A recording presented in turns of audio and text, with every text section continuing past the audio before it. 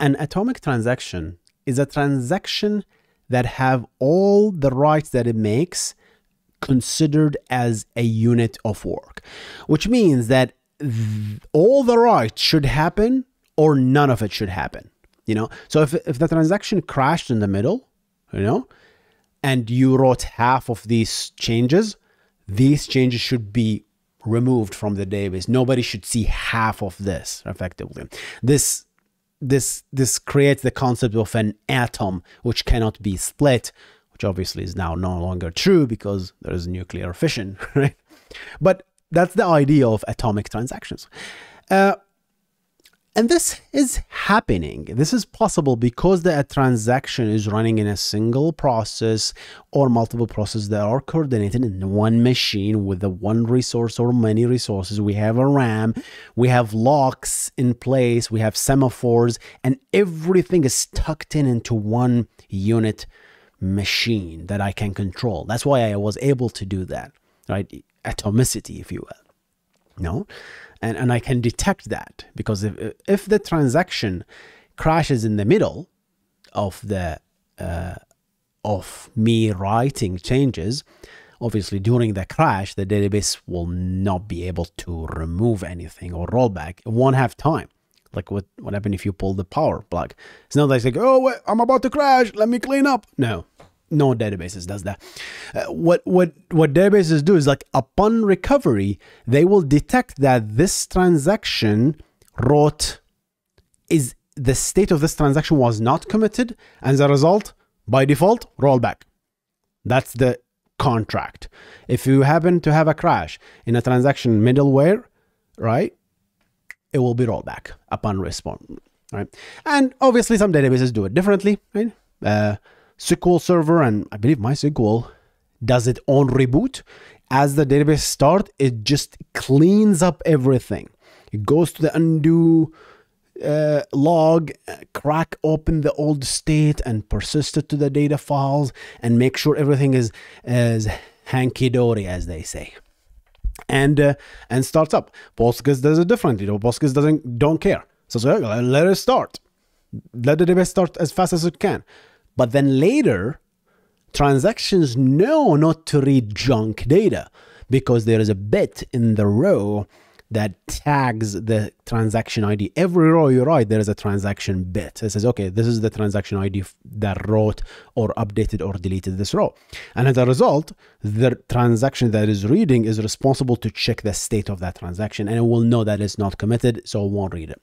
Later, Postgres does a vacuum to clean up all that junk. So we know that what an atomic transaction is. We know how it works. But what happens if the states and the data that I'm changing are completely different machines, completely different databases, not even the same database? How do I ensure atomicity? Now this is a big problem, right? It comes back to the idea of consistency and a CAP theorem that we talked about. Okay? The moment you have a partitioning, right, in your database, then there is no longer guarantees consistency. You cannot guarantee consistency. You're going to get eventual consistency, but that's pretty much it. That because you're now physically separating that, and there is a link that's tolerable for failure. There is a possibility of a failure. Now, you might say, okay, let's think about this. How about if I'm going to do a distributed transaction? This is the topic of today, right? This video. I'm going to do a distributed transaction. Here's what I'm going to do. I'm going to have a coordinator, another machine that has no data. You just coordinate two databases. This database will have, I don't know, part of the atomic transaction, and the other one will have the other part, right? Let's say we're debiting one account, we're crediting the other account. That's an atomic transaction. You better do the same, two of them at the same time, right? You cannot credit one account and not debit the other one, right? Otherwise, you're going to have money flowing in the air. So if I have two databases and I, as a coordinator, says, okay, hey, transaction, start a transaction, right? And then go. Whenever you're done, commit. It's just like, you can do this, like, oh, go, commit. And then when you do that, what happens if this transaction continues and then commits, and this transaction continues and it fails, it crashes? What happens? That is a commit. That is a rollback by definition. So the database, when it comes back, what will happen? The database will detect, hey, transaction failed mid-state, rollback. And then this transaction has committed. You no longer have atomicity. That's a problem. And you can work around that. You can definitely build logic that solves some of these problems. But you're going to have to write a lot of code, obviously. But that's where people start thinking about protocols to solve this problem. Not perfect by any means, because I don't believe there is a perfect distributed algorithm, right? Distributed transaction for atomicity. I don't believe so. I might be wrong. But one of the algorithms that I want to talk about is called two-phase commit. And the pretty idea behind this is, what if we built a feature to the database that says, hey, you have a running transaction, you make all these changes. I don't want you to commit, but I want you to prepare this transaction for committing or for rollback. So what does that mean? It means that when you prepare that transaction, I want you to flush all the changes to disk. Anything that you did, write it to disk, write it, right? You might say, what? That's Hussein, that's just a commit. No. Flushing to the disk doesn't usually mean commit, because you can flush everything to disk and then flush also the state of the transaction, saying that, hey, by the way, this is still running, or this is a prepared transaction, so that you can tell other transactions that are running not to treat this as a committed transaction. Why were we doing this? We're doing this, that means if I prepare a transaction and I flush it to disk, right, with its state as a prepared, if that database crashed after the preparation, the database will come back and say, oh, I have a prepared transaction. Let me restore it back in memory. Let me acquire all the locks, because we talked about this in my database course. If a transaction starts changing, it immediately starts obtaining locks. So if I change the row, it obtains exclusive lock on that row, assuming pessimistic concurrency control here, right? And then some databases even will obtain multiple locks based on something called lock escalation. If, hey, I'm touching a lot of rows, that's a lot of memory being maintained in memory locks. So let's just obtain a one-page lock or one table lock, because hey, chances that the whole tables will be touched is high. So let's just touch the whole table. Let's just block the whole thing. So these locks are re-established upon restart, and the transaction is now running.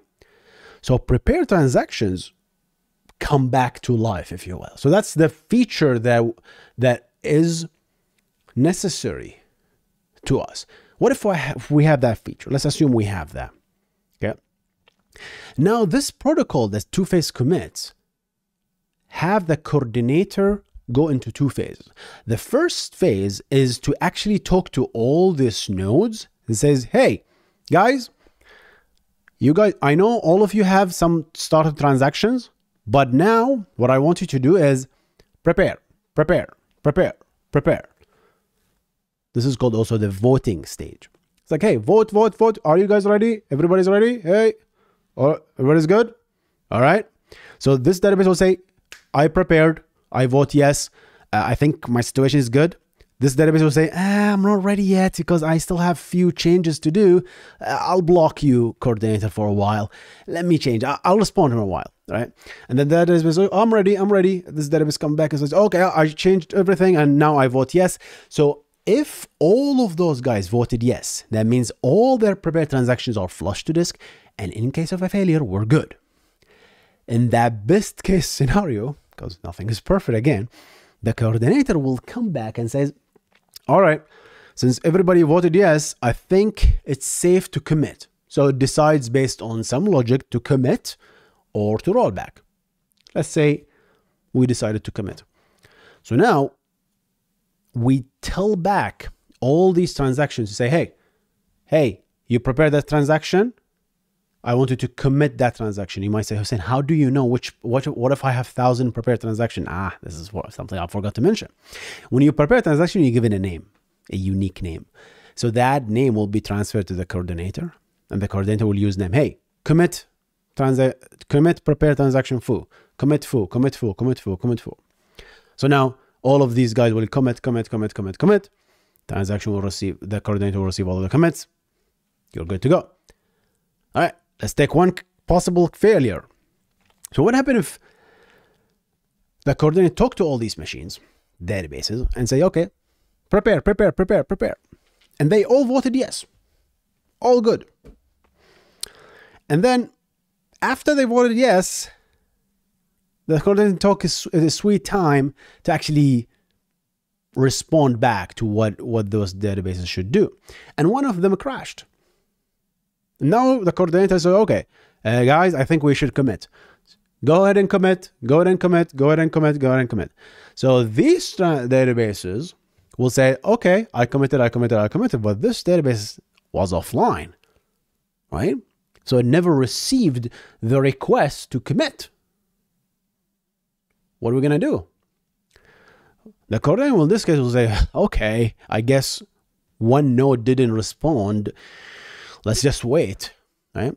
So now you have 3 databases that are committed while one unknown state. Let's, for the sake of example, that database comes back to life and says, hey, oh, what happened? I was in a coma. The database come back online and says, all right, I have this beautiful prepared transaction. What should I do with it? Let me do my job.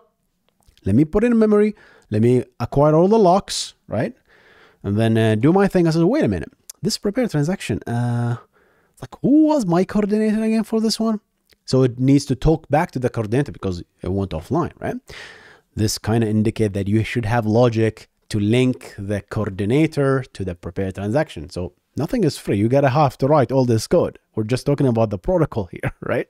And now the database will talk back to the coordinator. Hey, by the way, coordinator, I was offline for a while, and this transaction, what should I do with it? Did you give me an answer?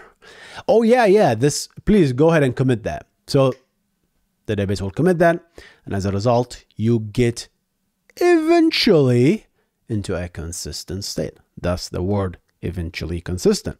The moment you break down your sharded databases, you have eventual consistency, right? It's very, very hard to have strong consistency unless in the very certain situations, right, where you have very strong guarantees about these situations, right? Very, very hard to do. But now let's talk about the bad things and the limitations of the two-phase commits, right? So we talked about two-phase commit. Voting stage, prepare. The second stage, either commit or roll back, right? The bad thing about the two-phase commit protocol is that it's not perfect like any other distributed protocol. Like, what happens if the leader dies?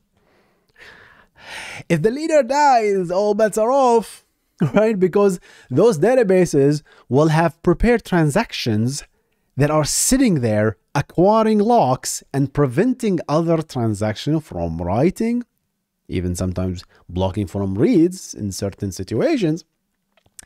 And that's bad. That's absolutely bad, right? And there is no known solution to this except working around it manually, I guess. Or you can write certain code, because what happens if the leader dies and another leader is elected, that new leader knows nothing about the state of these transactions, right? You can obviously transfer the state and you can work around it, work about all these situations, but it's not easy, right? So that's why some people are fine with the two-phase protocol, two-phase commit protocol. And they say, okay, if the leader fail, sure, that edge case, if that happened, I'll take the hit, right? I'm okay with it. I'm gonna solve it with perhaps a timeout. You know, I'll treat all the transactions as rollback. That's why microservices Saga's architecture, you know, comes into the place and tries to resolve this post the fact. tries to version every write, and tries to check the consistency. So, okay, are we consistent? Anything happened? Anything bad happens? And obviously, guys, I'm not an expert in distributed transactions or distributed processing at all, but this is just from my personal readings. Leave the question to you. What do you guys think? Did you use these protocols? Are you working with one of these big companies like Google, working on a Spanner and Amazon? What's that database called? DynamoDB. They do these things on a daily basis, and believe me, it's not easy. Obviously, working with distributed because of this networking aspect of this. There's failure, and there's a chance that your message doesn't arrive, and if it doesn't arrive, things can go wrong. Things that is no longer true, not true in a single box. When you send a message to a process, it will 100% arrive unless something happens. And if something happens to that machine, the whole thing dies. It's just one box, right?